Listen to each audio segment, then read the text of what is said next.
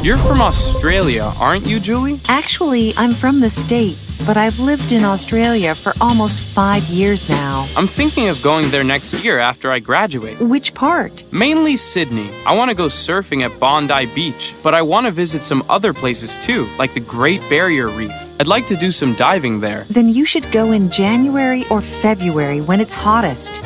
Sydney can get to around 35 degrees Celsius then, and it's hotter up north by the reef, like around 40 degrees. What else can I do around Sydney? What are the most popular places there? I guess the Opera House, and people also like to go up to the Blue Mountains. That's a beautiful area near Sydney. It's a pretty short bus ride. What else? How about places to stay? Are hotels cheap? Not really. Hostels are much cheaper. Most young travelers stay in youth hostels. You can find some of them on the internet, and you should also look for the cheapest airfares. Good idea. I don't have much money. Do you know how long the flight is? It takes about 14 hours from the States. Wow! Oh, and one more thing. I know that it's a really big country, so is flying the best way to travel around? It is the fastest, but it's not the cheapest. Buses are much cheaper. There's really good bus service to most places. How hot does it get there? Listen to Margot ask Julie about Australia. Check true or false. Listen again.